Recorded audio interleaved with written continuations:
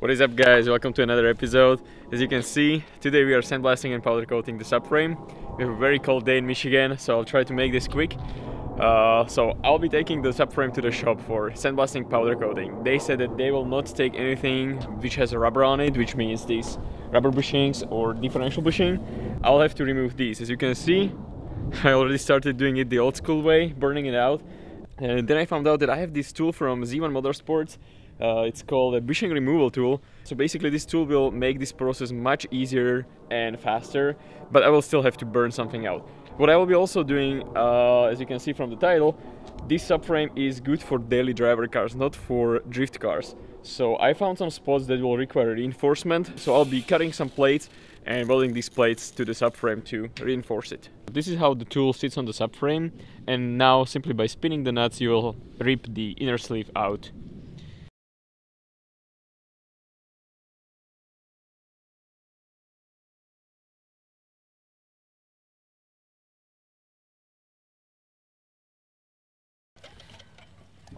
And there is a bushing.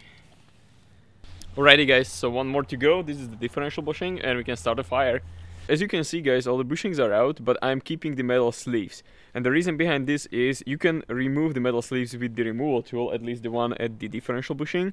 But I'm keeping the metal sleeves because I'll be welding certain areas, as you can see here. You can use this as a reference if you decide to do it. And by welding, I'll introduce heat. This could deform the material if the metal sleeve is removed.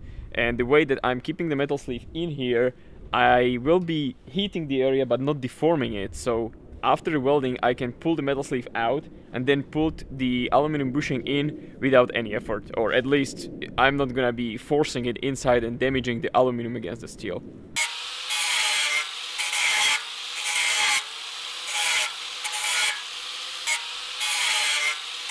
Okay guys, so as you can see, all the areas are prepared, and now let's make a quick stop at Home Depot to get all the steel plates, cut them and weld them together.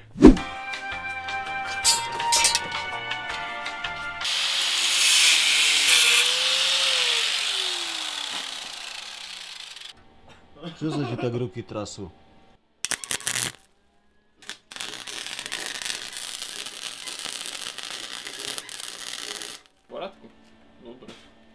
As you could see, we have been using a flex core welder. That means the welds are functional, but they are not looking that pretty. So I'll have to grind out these areas today before going to the sandblasting shop tomorrow.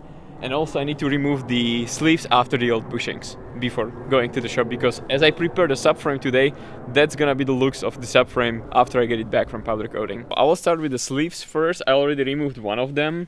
You basically just cut one groove through the entire sleeve and then just chisel it out. So I'll do this for all 4 remaining, and then I will move to the welds.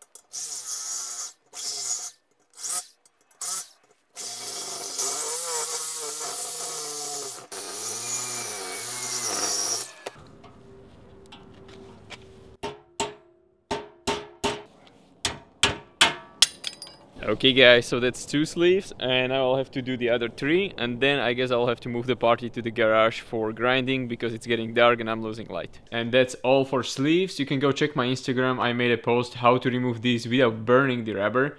And now it's time to grind these areas to make it look a little nicer. Grinding this plate is actually pretty tedious. It's gonna take a long time, so maybe I'll make a time lapse. You can watch it on one side, then you can imagine how it works on the other sides too.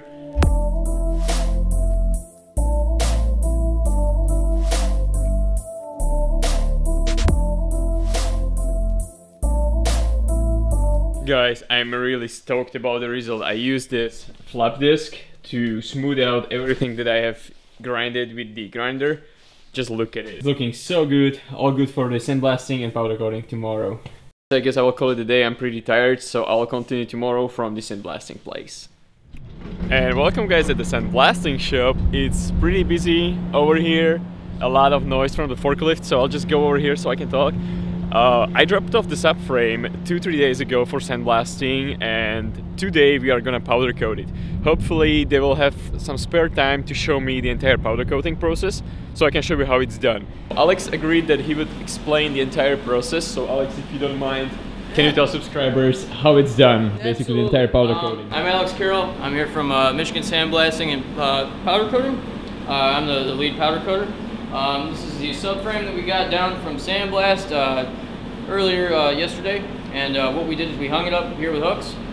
We blew it all off, went over it with scuff pads to make sure that any other extra contaminants were removed from the part, any you know, paint transfer, sand, grease, anything like that. We went through, cleaned it off real good, blew it off, and then what we did is we made sure to mask everything, as you see here, anything that is threaded or that we don't want painted, and then all of the threaded holes, you got some here, here, and here. We plugged all those to make sure that those threads don't get painted, because obviously if you paint your threads, you're not going to be able to get your nuts or your bolts back on in there. So, and then right now she's ready to hit with paint, and that's what we're about to do.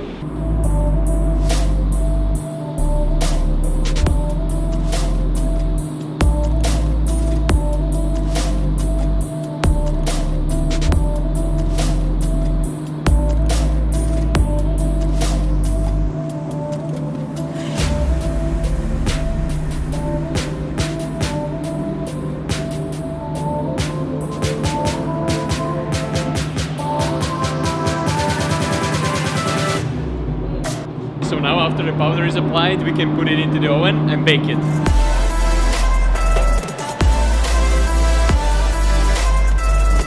Guys, there is literally like 200 degrees in there. Correction, 450 degrees. Alex explained it to me why it has to be so high. 450 degrees, that's a lot.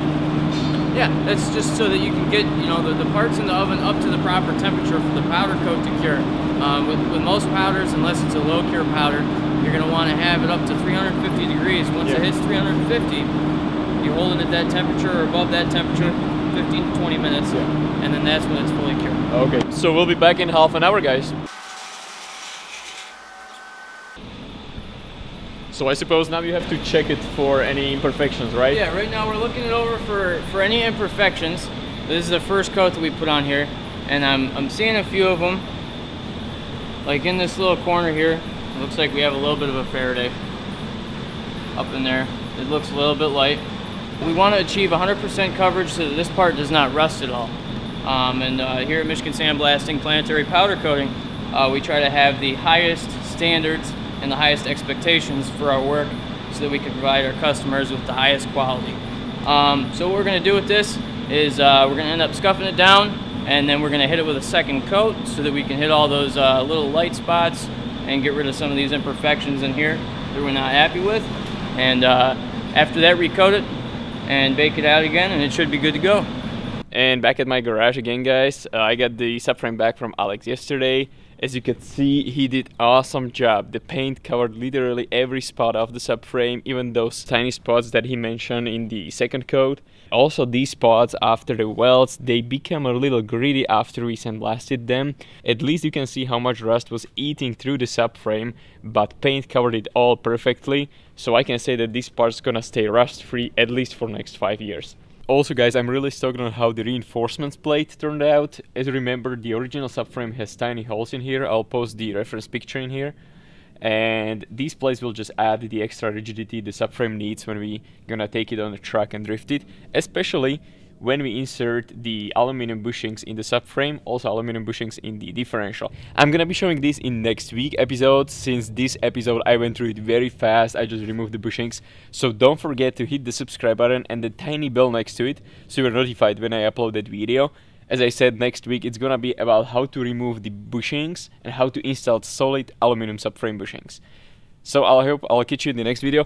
One more comment: if you're looking for sandblasting place, powder coating place, and you're local to Detroit, I'll put the link to Alex's place to the description so you can hit him up. Thanks guys for watching, and see you next week.